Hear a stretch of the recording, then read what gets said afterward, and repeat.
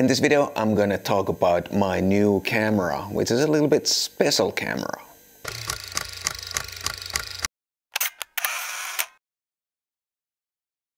Hi guys, my name is Matti Sulanto and I'm a photographer. And in this video, I'd like to talk a bit about my new camera. What is it and why I bought it. But before I go into that, I'd like to thank Skillshare for sponsoring this video. This is the Nikon F3, the topic of this video. But before I talk more about this camera, I have a little backstory for you because I had a bit of a hard time buying a film camera. I bought two faulty cameras before I found this one. First, I found a really decent looking Nikon FM. It was a good price and seemed like a proper camera. But as you can see in this video clip, there is something wrong with the film advance mechanism. I shouldn't be able to crank it like that without pressing the shutter after each stroke. So I had to return the FM. And right after that I found a pretty decent looking Nikon F3. Not this one, but another camera body, and it seemed to work alright. But after the first test roll, I realized that there is a stripe on the right side of each negative, so it means the shutter was sticking. So I had to return that as well. And I was getting a little bit depressed. I thought, you know, am I going to find a proper working film camera at all?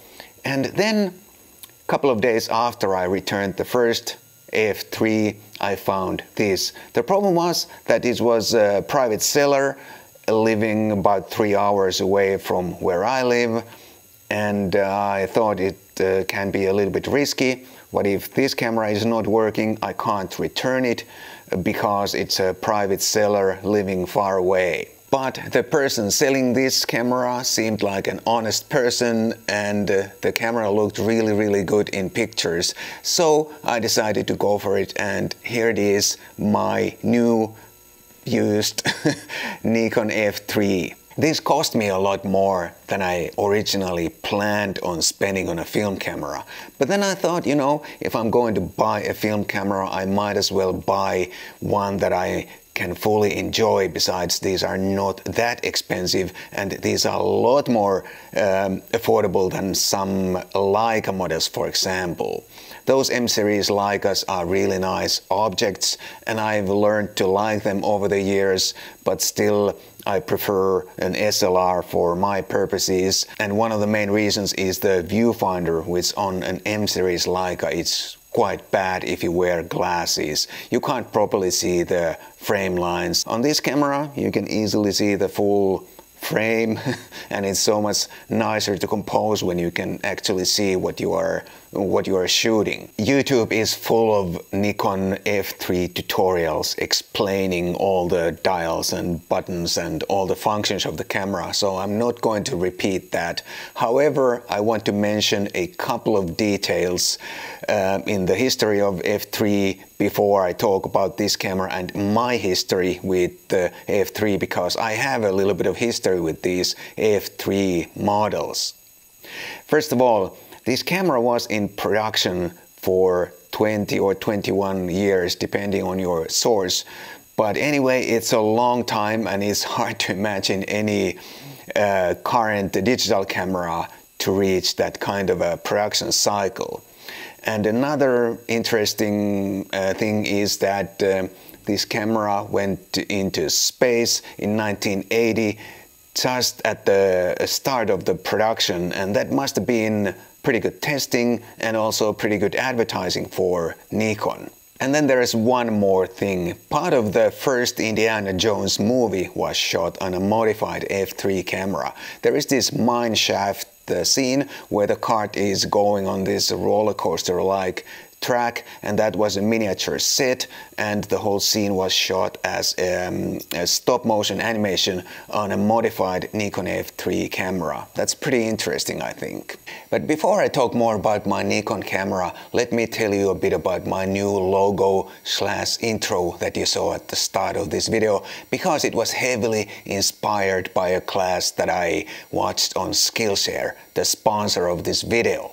I joined Skillshare online learning community already several months ago, and I have watched so many inspiring and interesting classes there, and this time I wanted to learn a bit more about motion graphics and logo design. As always on Skillshare, it was so easy to find what I'm looking for, and I came across this class called How to Animate a Logo by William Kessling. And I watched the full class all at once because there are no ads, and I was so excited about this class.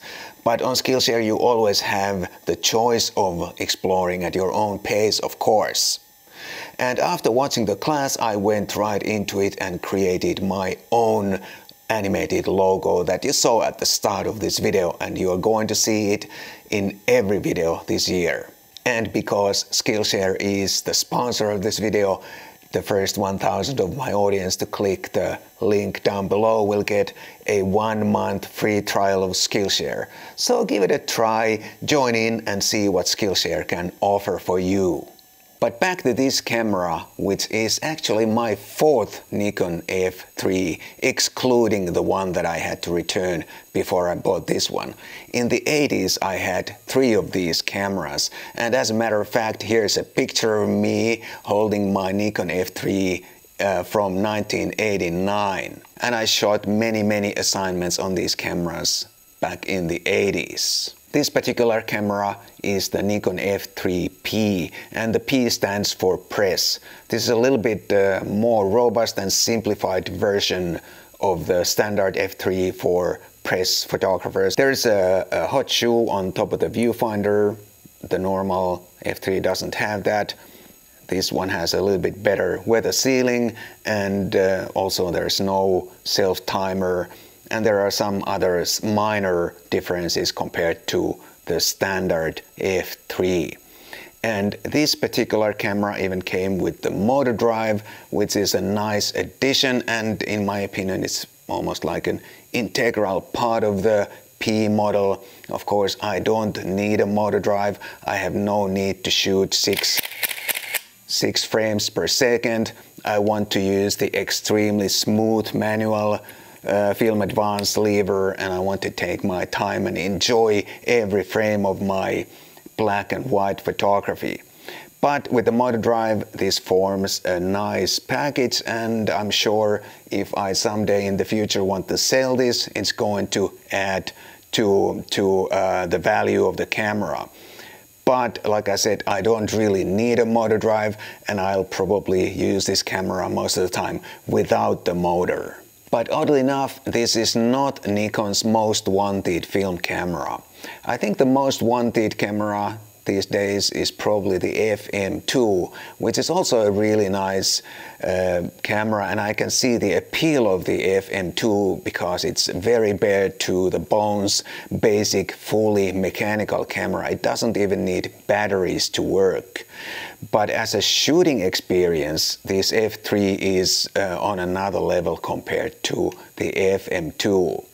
This one needs batteries, and this was heavily criticized when this came out for the need of batteries to work properly.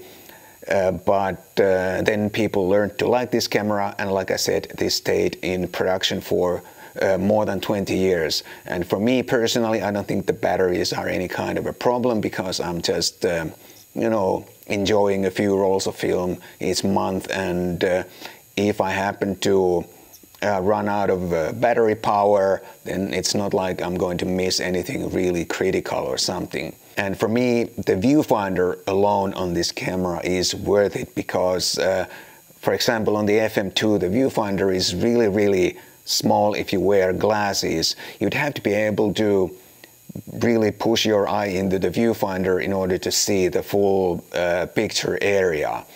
if you wear glasses, you can't really see more than the center part of the frame, which is kind of annoying. And one more reason for me to like this camera is the heavily center weighted light meter that I can use almost like a spot meter, and I can very precisely measure the scene or take the light reading from the scene, and I really like it like that. And like I said at the start of this video, this was a little bit more expensive than I expected to spend on a film camera. But then again, I think this is going to hold its value pretty well, just in case sometime in the future I want to sell it. But I don't think I'm going to sell this anytime soon, because I really like this camera, and especially these P models tend to be in really rough condition. If you happen to find one, they might work properly, but most of them look really ugly. This one is in really almost like in mint shape. So no reason to sell it anytime soon. Now that I finally have my own film camera that works properly, I'm ready to share more film content with you guys and share my film shooting experiences. But anyway, that's all for now. Thank you so much for watching, and I'll see you in the next video.